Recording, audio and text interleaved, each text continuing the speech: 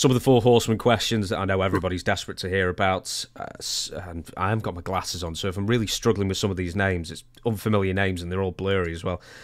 See, Read and Hear asks, what was your favourite incarnation of the Four Horsemen, and when was it? And also, what was your favourite incarnation of the Four Horsemen when you were not in the group as well? So, originally when you were within the group. Well, the original were good because we're the ones that started it. The best group was the group that went in the Hall of Fame.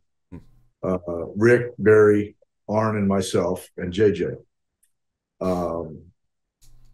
After that, it was putting people trying to rebirth something. And I didn't watch wrestling, so I don't really know who, what, where, any of that. So the thing that everybody really doesn't sometimes understand, at least I think they don't understand, this was not Crockett and the brain trusts sitting back and said, oh, we need to call these four guys the Four Horsemen. This was an 8-man tag match that interviews were just flowing, and Arn just called us the Four Horsemen of the Apocalypse. And that somehow caught on, and wrestling fans started having signs and Four Horsemen thing. And I can remember standing in the dressing room watching the preliminary matches in the Greensboro Coliseum, and Jim Crockett whispered in my ear, he said, this thing's getting over. And I said, you think?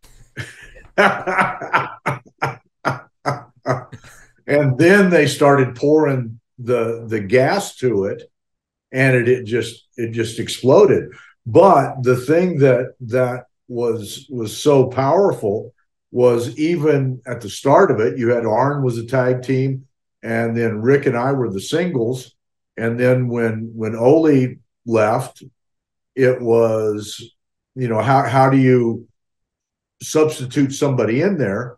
And they had just hired Luger, so they put him in there. That was not really a great mix, so that was short-lived.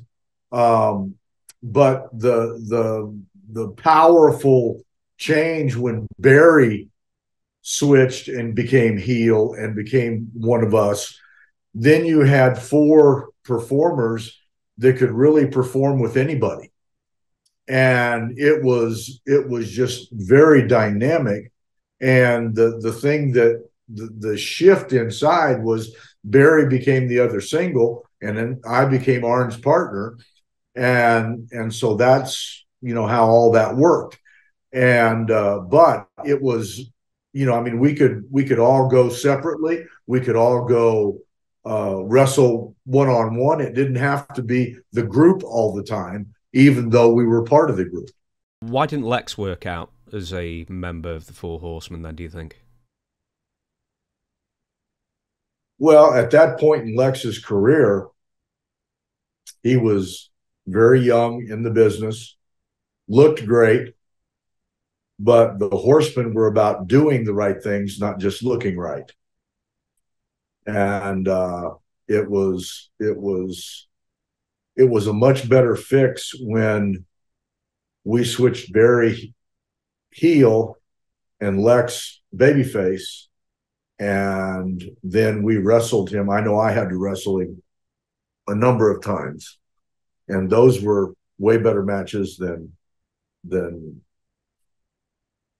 other ones that I was involved in. Do you know, that reminds me, Dutch, when he was in Dutch Mantel, by everybody, weekly podcast with him, of course, I've got to bring him up. He said once that him and Bobby Jaggers were facing you and Lex Luger at one point, and apparently Lex went to the office or something like that and said, why would a Lex Luger wrestle a Dutch Mantel? And Dutch caught wind of it, and he was like, ooh.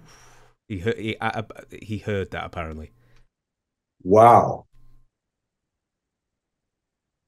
I never heard that, Yeah. but And then your response was, Lex, you just stay on the apron. I'll show you how a professional does it. And then you and Dutch and Jaggers just wrestled 10 minutes, and then Lex just stood on the apron for the entire match. I can see me doing that.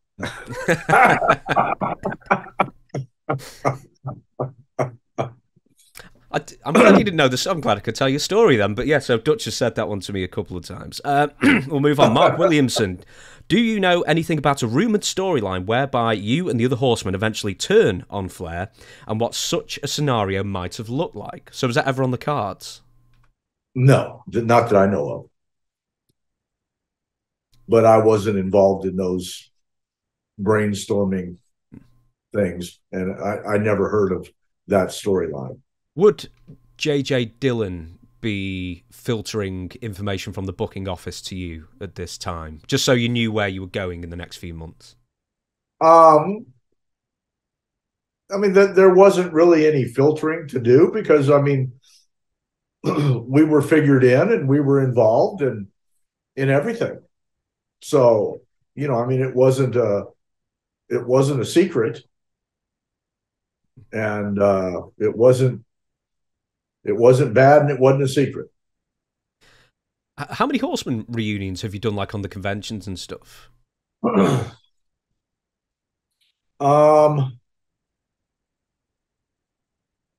don't know, maybe 6, 7, 8, something like that over the years. I know that it is the last one that we did was in Nashville a couple of years ago. Maybe it was last summer. A year ago, summer. Do you think AEW is going to bring one on because now they've signed Ric Flair and his energy drink to a 2-year deal? So, and then apparently Arn's just left now as well. So it never seems to quite a 4 Horseman reunion on the big screen. Essentially, do you think that'll ever happen? I don't think so. No.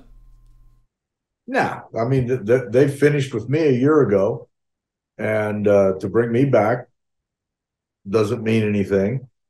And Arn, you know, I mean, Tony may want to bring back a different version of the Horsemen, but if you don't bring back the ones that are in the Hall of Fame with Rick, it diminishes to some degree. But anyway.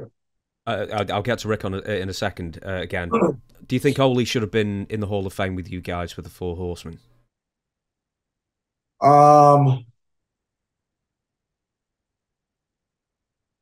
That wasn't our choice by any means. I was very surprised when I got the call from the WWE for them to do it. It was Ole was certainly there at the beginning of it because of him and Arn being the tag team. I don't know that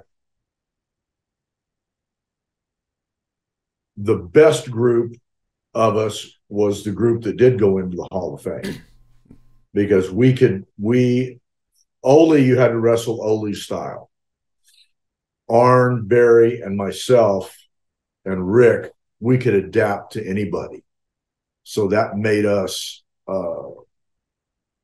way more flexible talent-wise.